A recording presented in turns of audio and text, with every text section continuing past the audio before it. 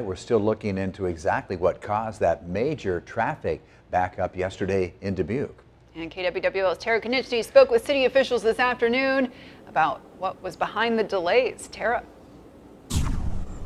Yeah, after speaking with the police and fire department in Dubuque, I learned that the major traffic backup last evening was due to the crash on the Dubuque, Wisconsin bridge.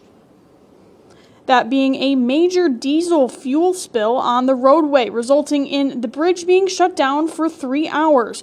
In the crash that afternoon, an RV collided with a semi in the northbound lanes on the Iowa side of the bridge to Wisconsin. All traffic was rerouted to the Julian-Dubuque Bridge, while city crews attempted to clean up 135 gallons of the diesel. The highway opened back up shortly after 6 p.m. However, a lot of Dubuque was still feeling the traffic jams for several hours as the backlog worked itself out, and the Department of Transportation had the entrance ramp of Kerper Boulevard to Highway 51/161 closed today for a bridge inspection that was unrelated to the crash last evening. Live in Dubuque, Tara Konieczny, News 7 KWWL. All right, Tara, thanks for the update tonight. Yeah, if you close that bridge from Iowa to Wisconsin, that can create a lot of problems.